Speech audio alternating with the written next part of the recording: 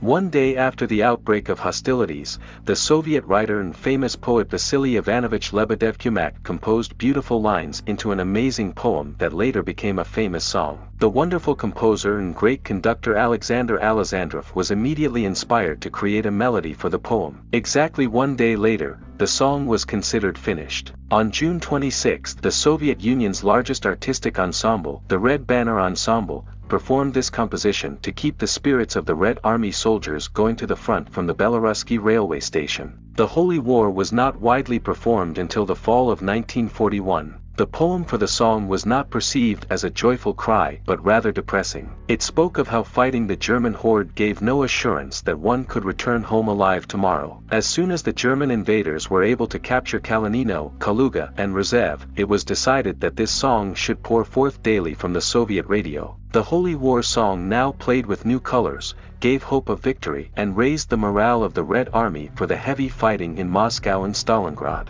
When the war was over, the famous song could often be heard on the radio, which was performed by the Red Banner Ensemble, and frequent tours brought it even greater success. It was soon translated into Ukrainian, Hungarian, German, and Polish. Surprisingly, May 27, 2007, the Red Banner Ensemble performed the sacred song at its headquarters in Brussels.